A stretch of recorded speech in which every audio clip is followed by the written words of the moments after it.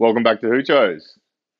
So it really frustrated me the other day when I couldn't find a super simple solution for a flood and drain system that you could make out of parts that you get from your local hardware store. So today we're going to build a modular flood and drain bucket system. So the things you'll be needing today: two 10-litre buckets, a 20-litre bucket, some white and some black spray paint to block the light from going into the buckets. You'll need some 19mm poly pipe tubing. You'll need 4 elbows for the 19mm tubing, 2 T-piece adapters, one that adapts the 19mm down to 13mm. You'll need a pump, you'll need some hydrogen, and you'll need a length of 90mm PVC piping.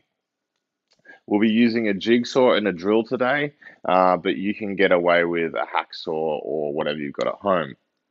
Now, the things we'll be using to adapt the 19mm piping to the buckets are these. These are just mini tank linking kits. I imagine you can find them at most hardware stores, and I'll link eBay affiliate links for similar items in the description of the video. Let's get started. So first of all, we're going to drill the holes in the buckets.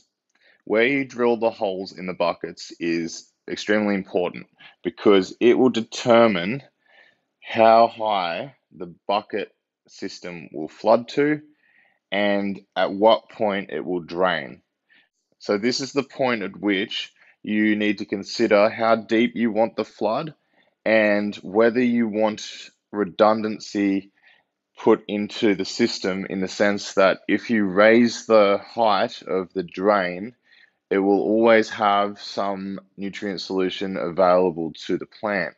Whereas if you lower the drain to the very bottom, it will give you more flood and drain area and less redundancy should a pump fail. So this is a personal consideration that you will have to make dependent on the reliability of your electricity, the quality of your pump, etc. So I'm just going to go ahead and drill 2 holes, the same size as the tank inlets that you've purchased. Start in forwards until the middle hole is made, and then reverse the drill.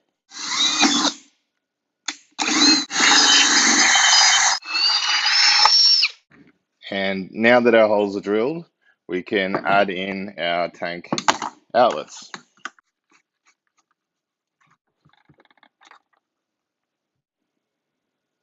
All right, now that the outlets are attached to our flood and drain bucket system, it's time to make the media shroud.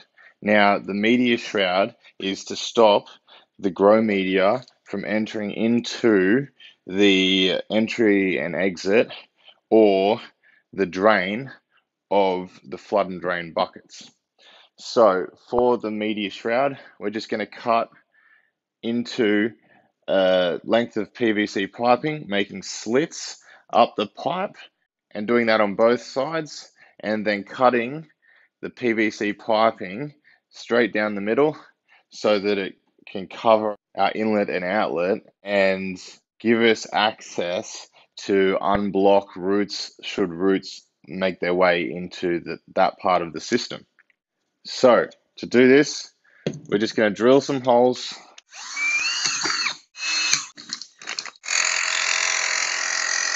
And now that the shroud holes are cut, we can make a line up the side and cut the shroud in half.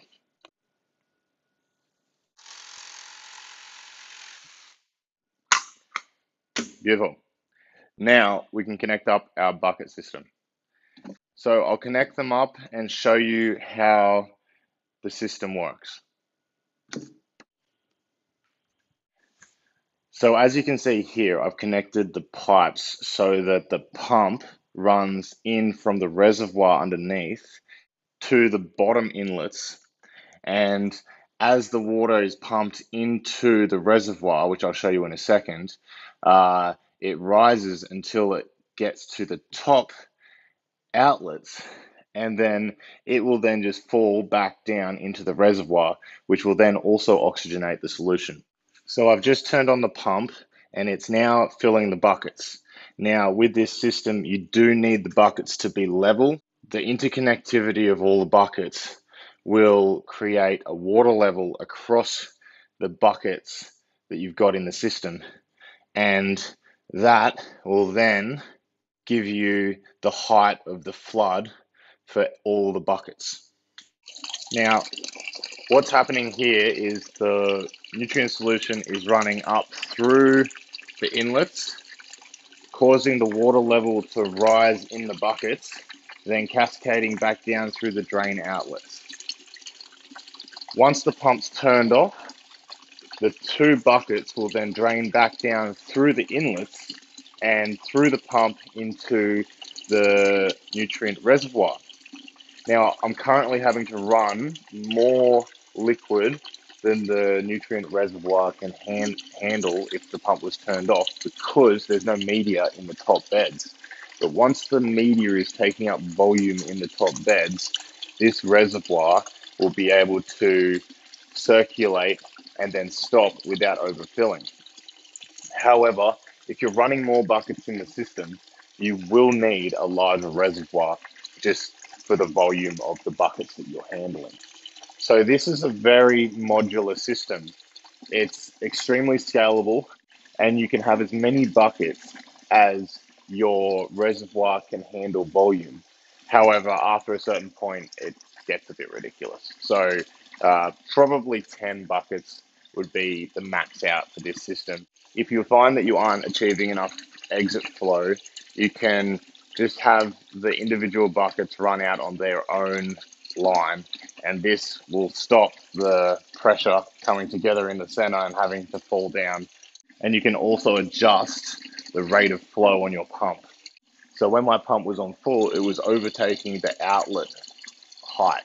But now that I've turned it down, the water is escaping fast enough so that the water level stays constant. Okay, now we can add in our shrouds and our grow media. So just push the shrouds up against the edge of the bucket, and once you add in the grow media should hold them in place just with the volume it takes up.